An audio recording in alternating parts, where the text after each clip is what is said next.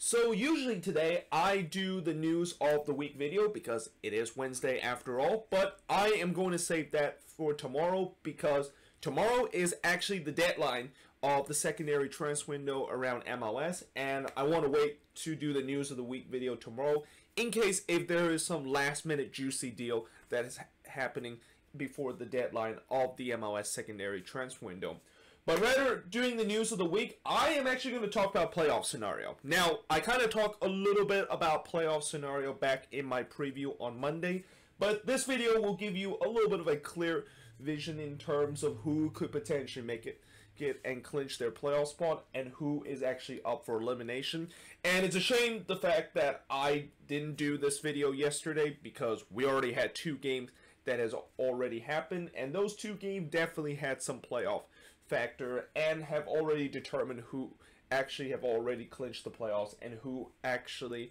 is able to stay alive in terms of not going to be up for elimination this week. But coming into this week, we actually had 8 teams that could be clinching the playoffs and 3 of them that could be eliminated. We already had 2 teams that has officially clinched the playoff because of those 2 resources. The Seattle Sounders, of course, they were winners yesterday against the Vancouver Whitecaps, which means they have now officially clinched the playoff and become the first team in the Western Conference to do so. And also that win also mean that they're now back at the top of the Western Conference. Whereas for NYCFC, they also clinched their playoff spot after Montreal, of course, lost to Nashville yesterday. So certainly congratulations to those 2 teams in terms of making the playoffs. But now let's talk about clinching scenario in terms of these 6 other teams, because tonight's result, there is definitely a lot of games that could really determine how these 6 teams can clinch the playoffs. We start off with LAFC. Well, they can clinch the playoffs if they can, of course, win against the Houston Dynamo, and that they already know that the Whitecaps already lost to the Seattle Sounders, but they're also hoping their intercity rival LA Galaxy can lose to the Portland Timbers, and therefore they, of course, will make the playoffs. I mean, there's a lot that has to go right for LAFC, but already one of the things that kind of gone right for them. So, you know, if they can get the other 2 right, they had, of course, officially clinched the playoff spot this season. Now, for Nashville SC, and the reason why I'm wearing a Nashville SC t-shirt is that I've been talking about how close they are in terms of clinching a playoff position, and obviously that 1-0 win against Montreal last night is a huge moment for them, now inching even closer in terms of clinching the playoff spot and only become the 6th expansion team to ever make it to the playoffs in their expansion season. Well, they actually could clinch the playoffs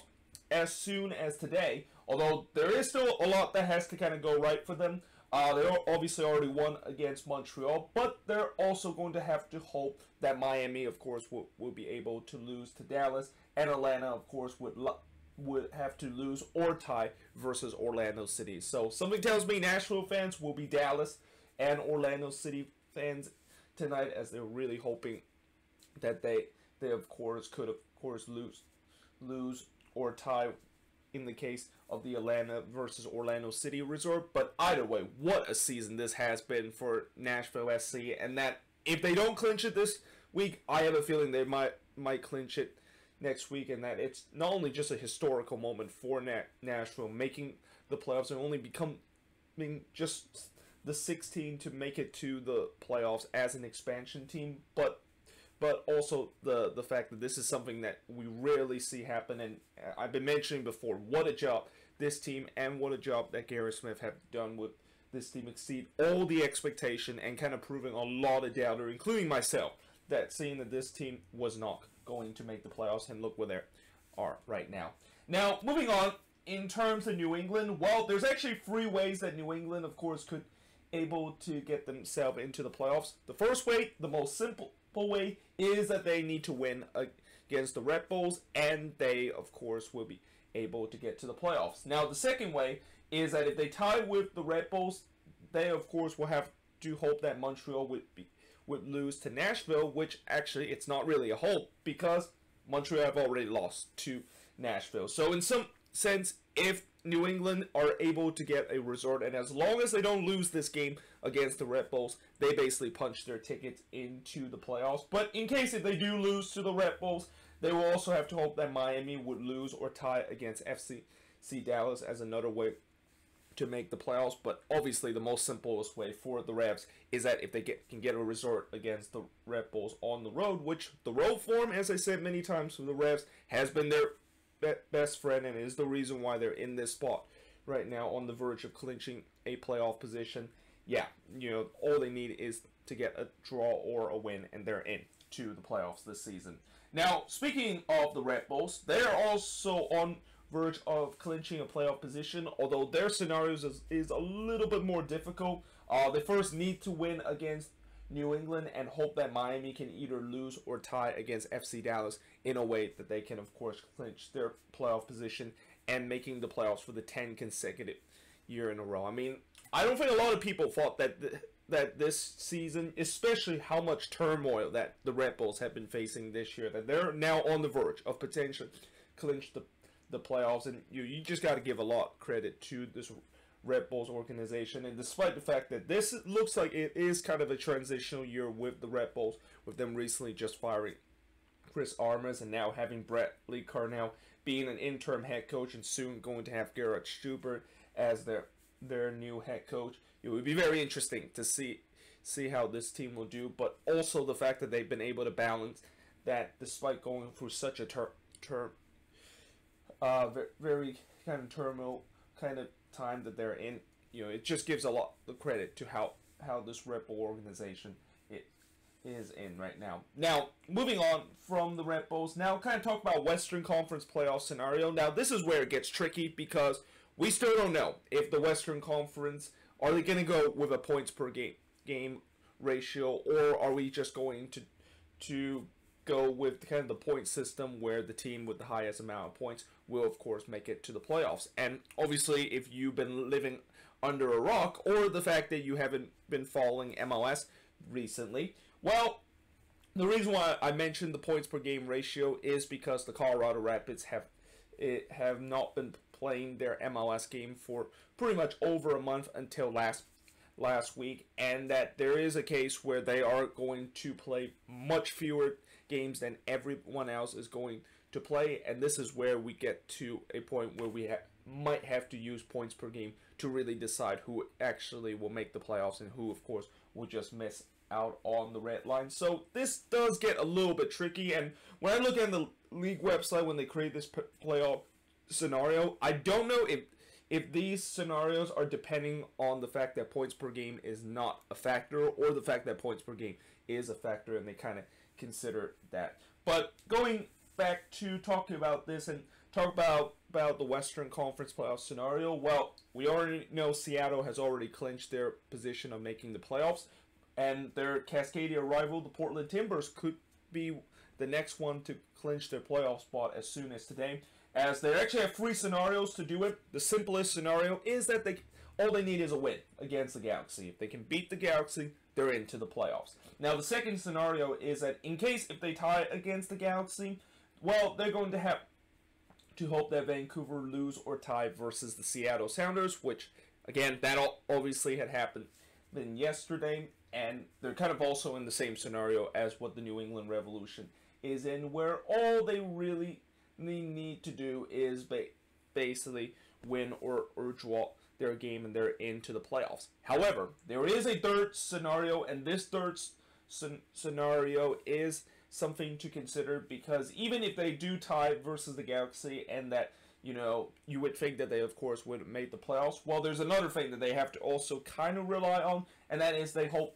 that the RSL versus San Jose Earthquakes Resort would end in a draw. And if that's the case, then yeah, they, of course, will make the playoffs, even if they don't win in this game against the LA Galaxy. Now, for Sporting KC, they have actually 4 scenarios in terms of how to clinch the playoffs, but obviously the simplest scenario for Sporting KC is that all they need is a win or a draw against FC Cincinnati, and they're basically into the playoffs. Now, the second scenario is that if Vancouver lose or tie versus Seattle, and RSL lose or tie against the San Jose Earthquakes, they of course will also make it to the playoffs, and that's kind of a scenario in case if they took a shocking loss against FC Cincinnati. That could also be a scenario of them punching their way into the playoffs. Now the third scenario is that if Vancouver lose or tie versus Seattle, and the Galaxy lose or tie against the Portland Timbers, they'll also clinch their spot into the playoffs. And the fourth way is that if RSL lose or tie versus the Quakes, and the Galaxy lose or tie against the Portland Timbers, they themselves also will get themselves into the playoffs, and that FC Cincinnati versus Sporting KC resort doesn't really matter in the end. Now, as I mentioned, Seattle has already clinched their playoff position with a win versus Vancouver, and NYCFC, of course, have clinched their playoff position after Montreal lose to Nashville. But now let's go into the elimination part. And by the way, I am going to do these kind of video pretty much every single